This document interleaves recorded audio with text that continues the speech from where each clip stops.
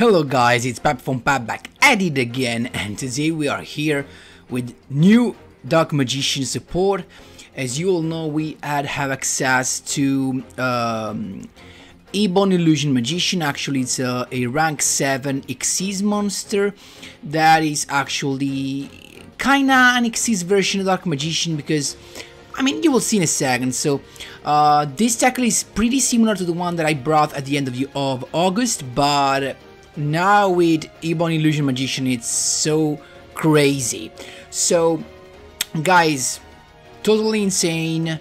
Of course, if you enjoy the content, please leave a like and subscribe. I really appreciate it and really helps me a lot. Let's jump right into it. So here with Yummy Yugioh, of course, and balance. So as all of you guys that already saw my Dark Magician video at the end of August, we've got a pretty nice version with balance, because without playing Rod, we actually do not need to activate any effect during our first turn main phase. So playing Rob, it's just so good and it combines so well with balance. And of course we get the benefit of balance, so we get guaranteed a trap, a monster and a spell card. Now, of course, you know, the best version, the best case scenario is where you draw a Dark Magical Circle and a navigation, of course, but, you know, thanks to EBON Illusion Magician, it kinda resolves a problem of the deck. So, the main problem of the deck right now was that if your opponent managed to deal with your Dark Magical Circle, you actually do not have much to do. I mean, you cannot banish your opponent cards, you cannot actually, you know, abuse that effect of banishing cards, and you're pretty scooped because there's nothing you can do except your the Eye of Timaeus. But you know, you cannot play 3 Eye of Timaeus, otherwise the deck will become breaky. So you know, that was a problem. Instead, now with EBON Illusion Magician we have a chance to do something more. What? Because we can just summon our EBON Illusion Magician, and from nowhere now we have another effect that can banish our opponent's cards. Because first of all, when you summon the EBON Illusion Magician, you can detach one XYZ material and summon one Dark Magician from your end or deck. That's pretty cool. I mean, it would have been broken if he could have summoned the Dark Magician from the graveyard, but that's fine. And the other insane effect is that when a spellcaster type normal monster declares an attack, you can target one card your opponent controls and banish it. So that's pretty cool. Of course, it's one per turn. So basically, when you summon your EBON, what you want to do, you want to use the effect and summon another Dark Magician so that you can use the effect attacking with the Dark Magician you just summoned. So that's pretty cool, guys. That's pretty insane, not gonna lie. And so, as I told you before, these actually fix the issue of when your opponent gets rid of your Dark Magical Circle. So we have another way to banish, and of course there's no need to tell you that if you manage to keep your Dark Magical Circle on the field, you will get double banish. So the things becomes even more insane. So the build is pretty standard, as you can see. I like to play again the combo Jar of Greed plus Magician Dark Illusion, especially if you choose the order of the next cards you're gonna draw with Dark Magical Circle. So Jar of Greed becomes you know, actually not a casual card. Then the only modification that I applied was to not use using the Heat Wave and replacing it with Dark Magic Veil, because actually this can be pretty good for two reasons. This can provide the XYZ material for your EBON Illusion Magician summon, and also you can actually use this to summon an EBON Illusion Magician. So let's suppose you have a Dark Magician on the field and maybe the other ones are already in the grave, but you also have an EBON in the grave. You can use your Dark Magic Veil to summon your Illusion Magician, and the effect of Banish does not require you to detach any XYZ material, so that's pretty good. And of course the Dark Magic Veil can be used also to special summon back from the grave a Dark Cavalry, keep in mind that. And guys, For the rest, we got, of course, the usual combo. You want to have your Magician's Rob on the field. Also, Magician's Rob is pretty cool because when you use any spell and trap effect and it is in the grave, you can special summon him with no cost, and this can actually provide extra protection just in case your opponent is going all in. So that's pretty cool, guys. A very consistent deck. I actually think that these can, you know, can look for Cog, definitely. Can try to reach Cog. I definitely think so. I definitely will play a lot of this during this month, so I will actually update you if this can reach Cog, but I will not reach Cog with this because, as you know, guys, we still have 3 months left to reach Cog with our hero decks, so I cannot reach Cog with my Dark Magician, unfortunately. And that's all for the explanation, guys. Of course, if you have any doubts, feel free to ask me in the comment section down below, and we can jump right into the replays. Here we go, my boys. First replay against another new character from Arc 5. I can't remember the name because I actually didn't see the show, so I actually know nothing. So let's see what we got. We've got not a so good hand, as you can see. It is a Pendulum deck, yugioh, so one of the strongest, and this actually might be top tier. So let's see, but I do not have yugioh, so and I'm not willing to take them, and as well as the pendulum stuff. So let's see what we got. Dark Magic Circle, we're chilling. Yugioh secret move to negate that, and was pretty unlucky right here. But we've got a Magician's Rob with a Jar of Greed in the hand just to be able to summon a Dark Magician from our deck, and one set to draw an extra card. So there you go. Since you are Pendulum Summon with the actually the haste monster, my yugioh dieback, this guy can target up to 2 cards on the field and return them to the hand. So it was pretty good, but he decided to target his own spell card, I don't know why, and it's fine. I changed the effect of Rob not to take damage, and we're chilling. In the end phase, Greed I actually hoped to draw the illusion just to summon him, but I didn't, so that's fine. But now I have the full combo, Dark Magical Circle, and we've got, you know, just one navigation set because I want to be able to use the effect of Rob just in case something happens to the navigation. And there you go. I chained the Rob because I wanted to summon both 2 Dark Magician instead of the other one, and I wanted to have 2 Magician Navigation in the grave, but he used the Sword Sting to make that come back to hand and avoid the banishing. That's fine, because now we have anyway double negation. There you go, Yugioh's Sword Sting, but this time is gonna be negated. So there you go, we can just negate that.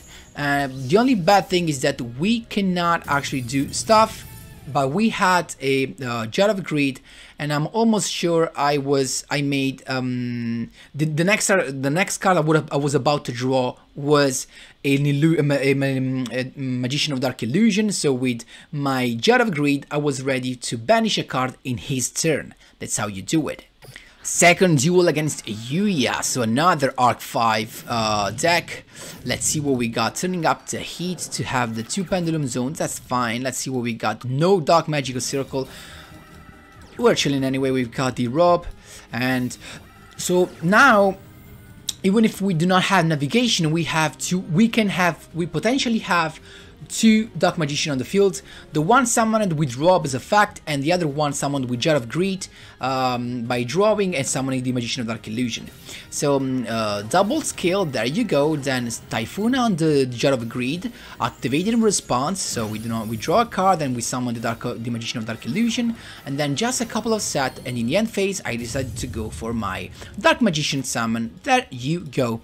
So first thing first, XYZ summon EBON Illusion Magician. There you go. There you go, the line. But it's got the Floodgate Trample. That's pretty unlucky. So yeah, to attack with that, and I kept my Magician Navigation in hand because I can use with Rob. And in fact, in the end phase, Rob once again to summon a Dark Magician from the deck. There you go. Then Illusion Magic to actually get rid of the Floodgated EBON. So we're chilling. and we've got double Dark Magician, then another Rob, and there you go, sees Shokan into the level 2. This can be pretty nice because you can negate a card on the field. I decided to negate the Pendulum cards, then I decided to attack Drowning. I said no thank you because I had Magician Navigation, but then when he attacked with the Dark Magician for game, he had another trap and I couldn't do a thing. But then he draws, got nothing. And keep in mind that the pendulum scale is negated with the effect of the number 45. That's how you do it. Third duel, my boy, against Neospace. Actually, it's a Predaplant Neos. Pretty cool to see, actually, not gonna lie. We've got not a perfect hand because we missed the Dark Magical Circle, of course.